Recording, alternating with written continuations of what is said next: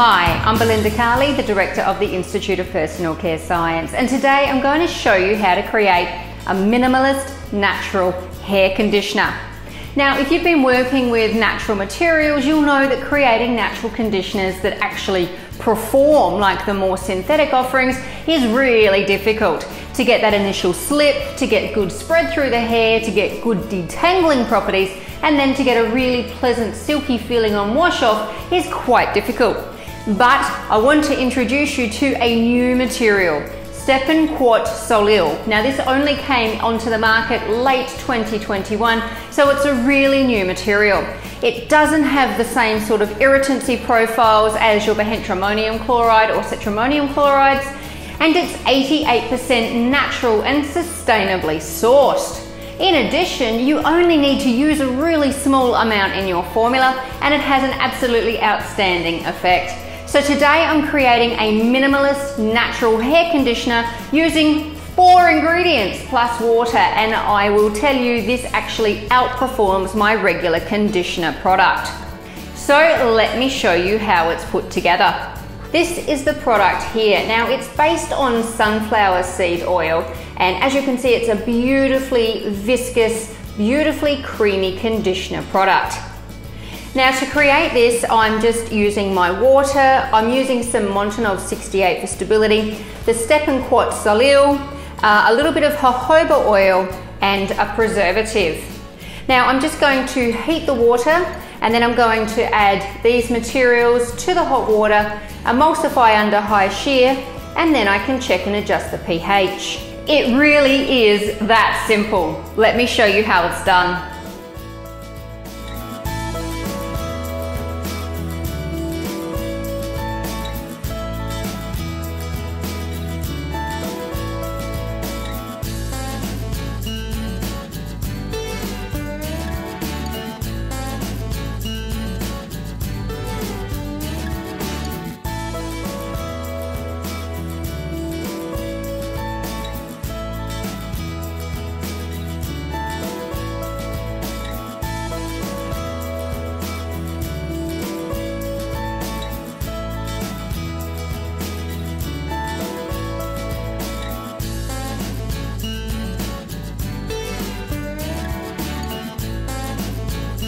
Now on the day you make it, it will have a lower viscosity, but by the next day it will set into this beautifully viscous, creamy conditioner. Now I have very dry, damaged, chemically treated hair, so I was really impressed by this material. I only needed 2.2% of it in this formulation to make me really happy with the result. I didn't need to add any other sort of polyquaternium or even hydroxypropyl guahydroxypropyl trimonium chloride to get the same sort of performance benefits. Now that's not to say you can't, of course. This is a minimalist formula, so you could add all sorts of things to this formula, including some straight guar or some hydroxypropyl guahydroxypropyl trimonium chloride to further support shelf life in varying climates. On its own, it's a very stable product. And again, I just wanted to demonstrate today just how effective this one conditioning agent is in the formulation by keeping it super simple.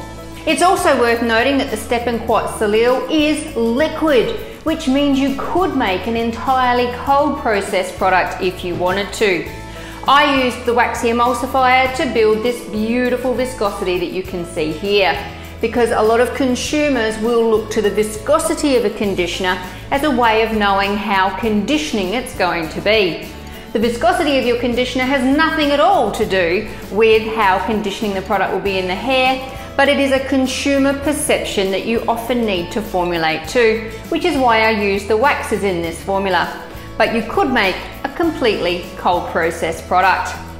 I hope you enjoyed this video on how to create a minimalist natural hair conditioner using the Step Quat Solil, which is sustainably sourced from sunflower oil. Please give the video a thumbs up, please leave any questions or comments below, and make sure you subscribe to receive notifications about all our videos. Happy formulating!